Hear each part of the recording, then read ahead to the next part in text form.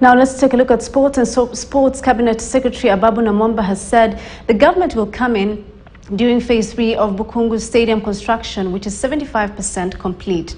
I say the stadium will be key in Kenya's bid to host the Africa Cup of Nations. In terms of pitches, this pitch we are standing on, the pitch at Bukhungu, is arguably the best pitch in Kenya.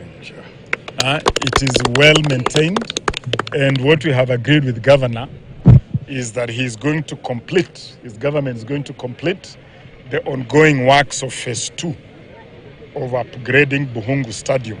And we can see the terraces that are already being developed. Governor has informed me that on completion of these terraces, Bukhungu Stadium will have a sitting capacity of 30,000 spectators sitting here.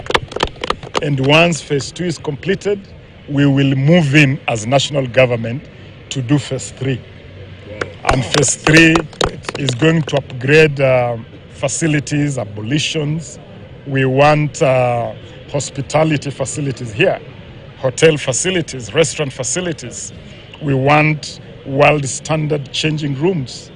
And because Kenya is bidding to host the 2027 Africa Cup of Nations, I see games of AFCON 2027 being played. Grassroots football coaches and players have